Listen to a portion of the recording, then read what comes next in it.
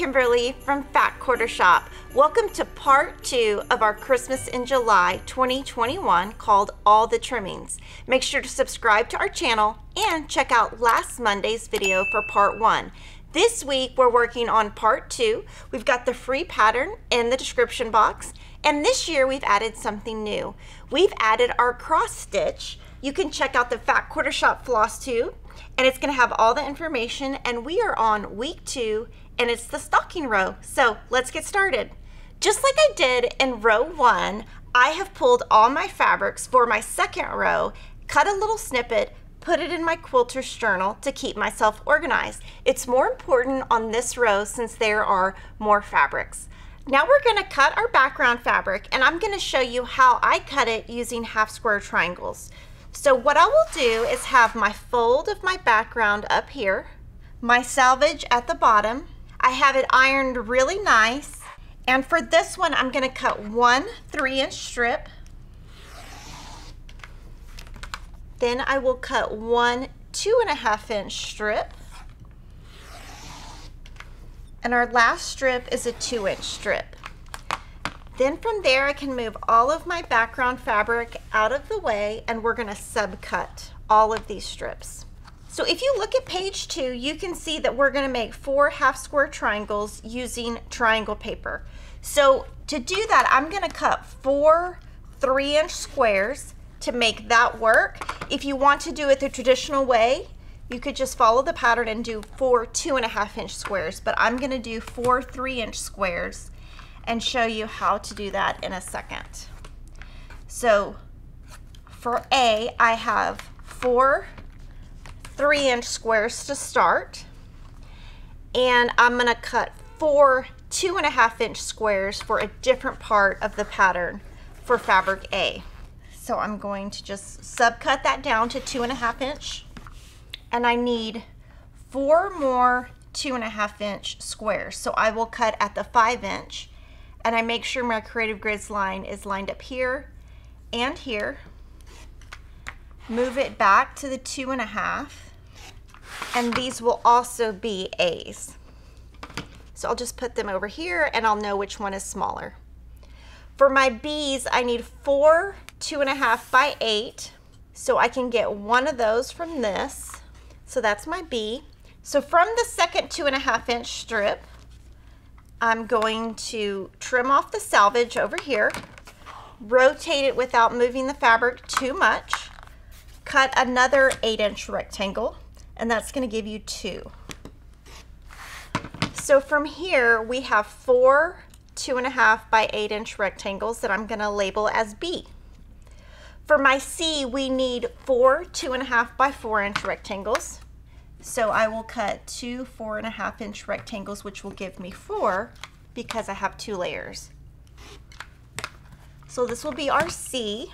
Now we need 8 2-inch squares. I might need this, so I'm going to just kind of save this to the side. This is already 2 inches, so I will trim off the selvage. And since this is a solid, you can tell where the selvage starts and stops by where the dots are on the fabric. We'll rotate that, and we're going to cut at the 6-inch, the 4-inch, and the 2-inch, and that gives us 6 squares, but we need 2 more, so we'll cut that, and that gives us 8 2-inch squares for our fabric D. So before I started cutting, I kind of thought through how many strips I needed. Now from here we need 1 1.5 by 9.5-inch rectangle and 4 1.5-inch squares. So what I'm going to do is put this back together and cut this down to 1.5 inches wide. And since I kind of moved it apart, I can just cut another straightened line and then cut 1.5. And then I'm going to cut this fold off. So from here, I'm going to cut 1 1.5 by 9.5-inch rectangle. So I will just trim the side off. Turn this around and then rotate your ruler to go horizontally and measure here and here. And that is going to be our fabric E. And then for F, we need 4 1.5-inch squares. Start with a clean line on the edge. Cutting is my favorite part, and I really do take my time when I'm cutting. So from here, I'm gonna subcut at the 6-inch, the 4.5, the 3-inch, and the 1.5. And a lot of people ask why I do it this way, and I kind of just learned that way. So now we have cut all of our background. Now we're going to work on the stocking trims, and so you can tell that it does matter which direction you want your stripes to go if you want them to go the same direction. So they can either go up and down or left to right. I'm going to go ahead and put all my stripes the same direction and stack all 4 of my layer cake squares. They are nice and ironed and there's no wrinkles. And for our half square triangle, we're gonna use for fabric G, we're gonna use a 3-inch square. So I'm just going to cut a 3-inch square out of one corner, and I will explain how we do that in a little bit. That is our fabric G. Now for our top, if you want your stripes to go up and down, you would cut it 2 by 5.5 this way. So 2 inches down and 5.5 this way. If you want your stripes to run horizontally, you would cut them this way. So just think that through. We're gonna do ours where they go vertically. I'm just gonna make sure I have 2 inches this way and 5.5 inches this way. And I will just cut right here. And then we have this big piece of layer cake that's left over that we can use for another project. From here, I'm gonna subcut it to 2 inches. And from here, I'm gonna rotate and subcut that 5.5 inches. And I love using this Perfect 10 ruler because it's got simple lines, and that's all we need for this pattern. Now we're gonna work on the body of the stocking. And if you look at the 4 fabrics we picked, 3 of them are not directional, but 1 of them is. So I'm gonna show you, if you want all of your doves to go the same way, how to cut them. I would turn your mat around, and you want all of your skinny cuts to go horizontally with your doves. So we're gonna start and go backwards. And we're gonna first cut a little straightening strip. We're gonna cut 1 2.5-inch strip, another 2.5-inch strip. So horizontally, we are cutting the skinnier size on all of them. And then your last cut is 4 by 4.5, and you're gonna cut this at 4 inches. And then we're gonna rotate this, and we're gonna subcut these down. And I'm gonna cut a 2.5 by 6.5-inch rectangle. And that is going to be our fabric J. So I'm going a little bit out of order, which is okay. Now we will cut a 2.5 by 4.5-inch rectangle.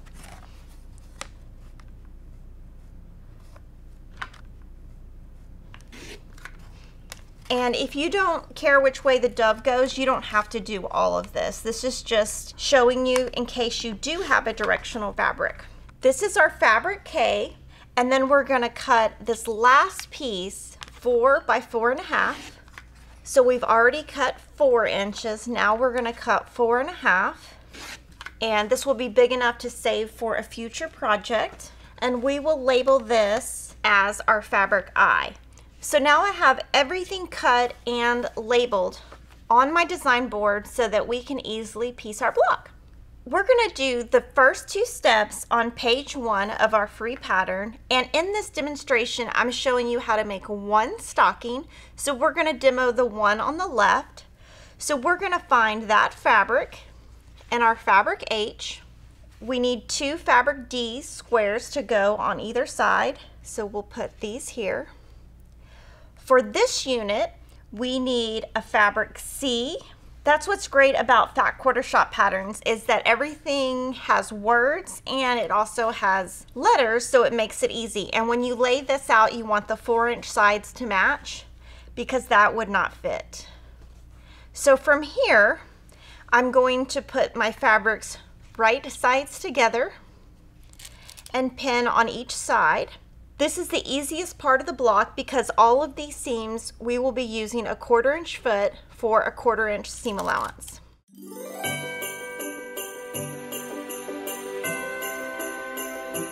I'm going to sew my seams with a 1.8 stitch length, so I just put it a little bit slightly to the left of the 2 on my knob. I'm going to use a 1/4 inch foot that has a guide and just sew my 1/4 inch seam.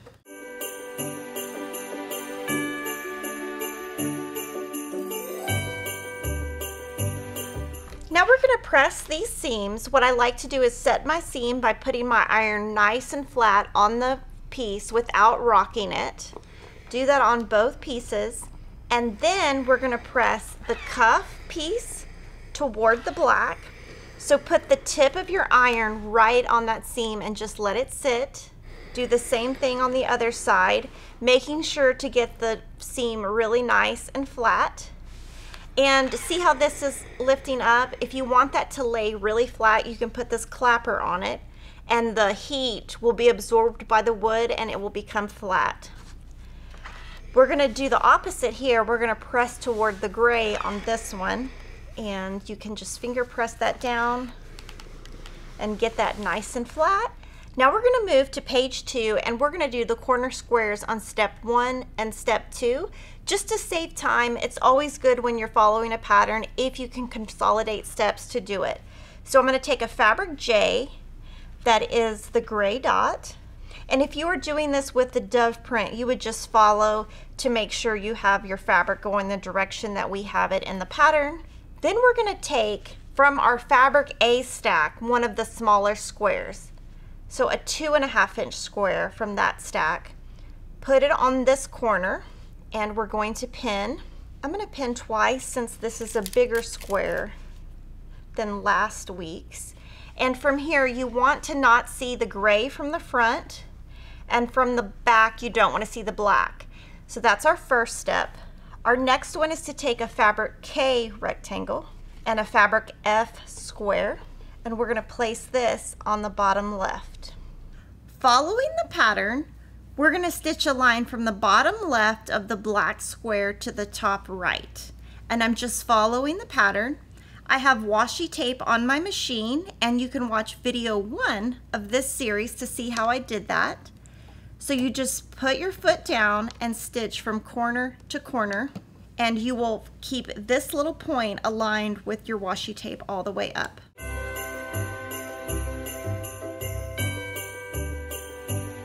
The next piece, we're going to sew from the top left to the bottom right.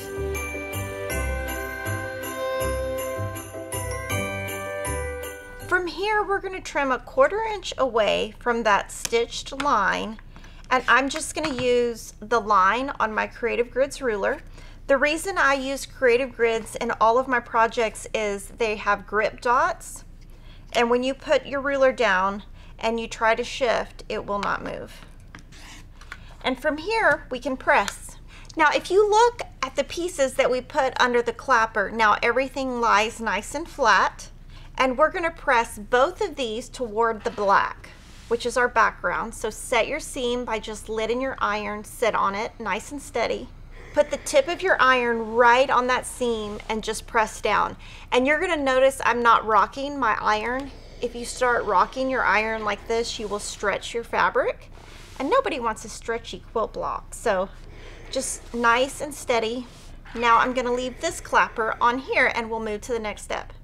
The next step, you can either piece according to the pattern or cheat and use a 1/2 square triangle paper by triangles on a roll, which is what I prefer to do. So we're using H200, and I'm going to cut 1 square off of my paper roll. You need 4 for the entire pattern, but for 1 block, you only need 1. So I'm just going to cut 1 square off, making sure to cut directly on that line. And then I'll just move this aside. And to keep it closed up, I just put washi tape on there, and it won't ruin the paper. We're going to pull a fabric A square that's a background, and we're going to pull that same fabric that we used at the beginning.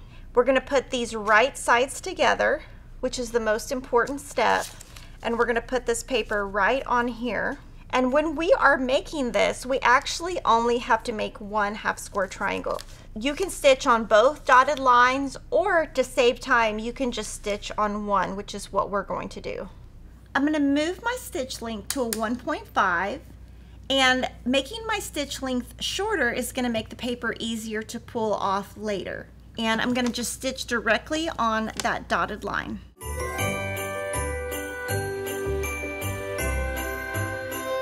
From here, we only need one half square triangle for each block. So we're going to use this piece right here. And normally you would make two by stitching on this line, but for this block we only need one.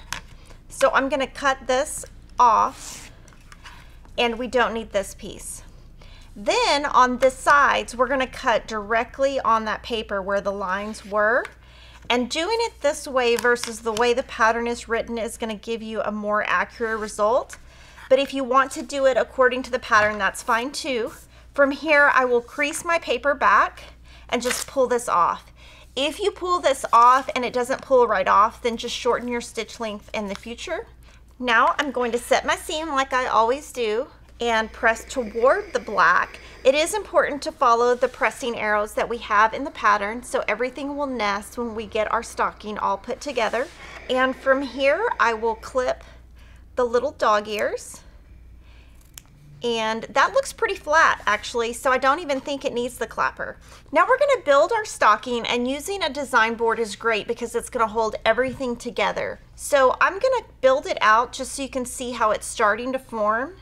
All of these grays will match, and then this bottom half square triangle will match your cuff, and then your last piece is your fabric B. So what I'm going to do is we're going to sew this to this first, and I'm going to pin twice, and we can also sew this piece to this piece. If the 1/4 inch seam here and the 1/4 inch seam here match, it will line up. So you can cheat by marking a 1/4 inch seam here and marking a 1/4 inch seam here. And this friction pin will disappear with heat later, so you want this and this to touch. So I will put this right sides together. And again, I always pin at the left and the right to start. And then from here, when you're looking at it, you can see you've got two lines. You want them to touch. So what you can do is put your pin right where that line is and have it come out at that little line. Put the pin right where that line is over here. Pull the pin out, place it back, and hopefully when you go over that seam, it will line up. And from here, we can sew this seam with a 1/4 inch foot and stop, and sew this seam with a 1/4 inch foot and stop. Since we just used our half square triangle paper, we're going to put our stitch length back to our normal, which is about a 1.8. I'm going to change this foot to a 1/4 inch foot, and we'll just stitch this with a 1/4 inch seam, removing the pins as we go.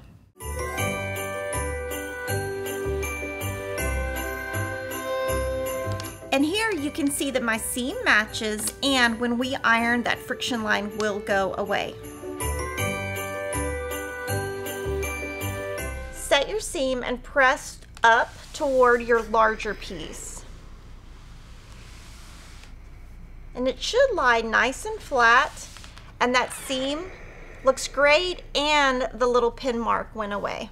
Now from here, we're going to set this seam and press toward the gray.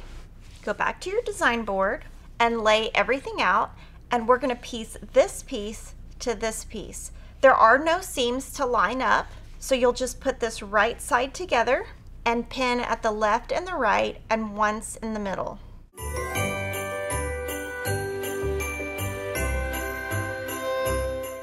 Set your seam, press toward the bottom.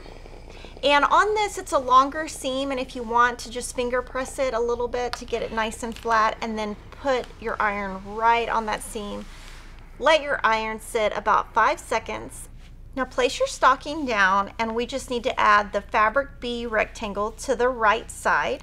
And again, I'm going to pin at the top and the bottom, And this time, because it's a longer seam, I'm going to go ahead and pin twice so that it is nice and flat.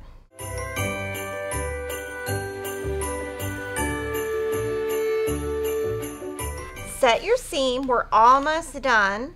Press toward the black, and then we're going to add our cuff and our block will be done. So super easy. Just take your time building your block. So we're just going to add the cuff to the top, and there aren't any seams to line up, so just put right sides together, pin on each side, and twice in the center. And this block is a great beginner block. If you're looking for something super easy to do on a weekend, this is a great block.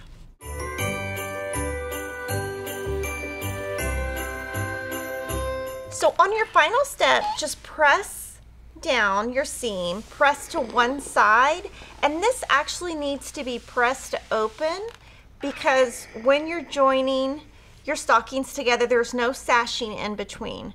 So after you press to one side, just finger press this down and then press open. I do get better results when I first press to one side and then press open after. Now here, this seam is popping up a little bit. So if you put this clapper on it while you're making your other blocks, it will come out really nice and flat. So that's your tutorial on making one stocking block. You'll make 3 more before we join it into a row. Now when I'm done with any block, I like to just trim the sides to get any of this excess thread off, but I like to get it nice and straight. And just a little bit should come off. You shouldn't cut into any seam allowance. And it makes your quilt overall at the end look really nice. But it's totally optional. Once you've finished sewing all of your stockings, lay them out. You've got 2 gray and 2 reds separated. There's no sashing in between. You only have a sashing on the left, which is your fabric E. So you will just pin and sew your row together. And that's a gift wrap on part 2 of all the Trimmings free mystery quilts along. Make sure to join me next Monday so you can see week 3, and join me every Friday for my weekly live streams. See you there.